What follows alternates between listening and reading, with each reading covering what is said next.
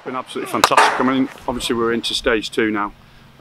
We had some restrictions, obviously last week, and with all, obviously we've got to make sure everything's secure and safe.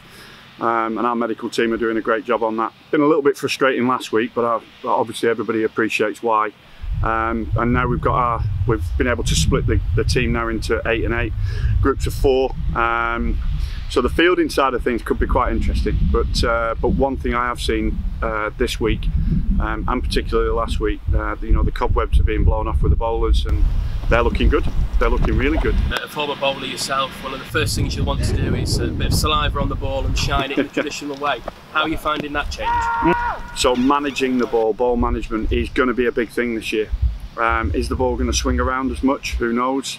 It's something we're going to have to be a little bit more savvy about and smarter. But yeah, I'm not expecting the ball to be as in pristine a condition as we would normally have had it.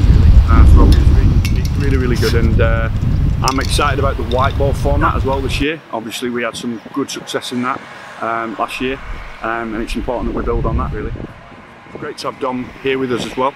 It's great to have him here. He's normally only just with us for that T20, so it's good to have his knowledge around the group, and everybody obviously benefiting from that.